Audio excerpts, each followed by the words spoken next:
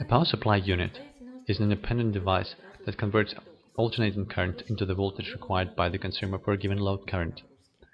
In an unstabilized power supply, the output voltage depends on the load current and the voltage. Therefore, they are used only with instruments for which the presence of the stabilizer is not critical, or it is built into the device itself. Power Supply Robiton PC series is sensitive to external noise. It has large weight and low efficiency of 25 to 50%. Power Supply Pragmatic Series is adjustable and inexpensive, with output currents ranging from 300 to 1000 mA, with a variable voltage of 1.5 to 12 volts.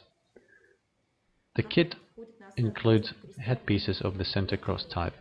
Power supply has an LED, a polarity switch, a voltage rotary switch. Specifications of power supplies: input voltage of 220 volts, output voltage adjustable 1.5, 3, 4.5, 6, 7.59 and 12 volts. Determine the voltage required by your appliance.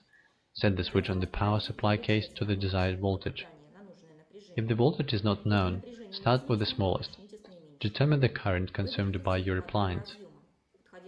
Select the type of the input connector suitable for the appliance. The connector must enter the socket contact with a slight effort. Determine the polarity. Connect the power supply cord with the connector in accordance with the selected polarity. Switch on the power supply.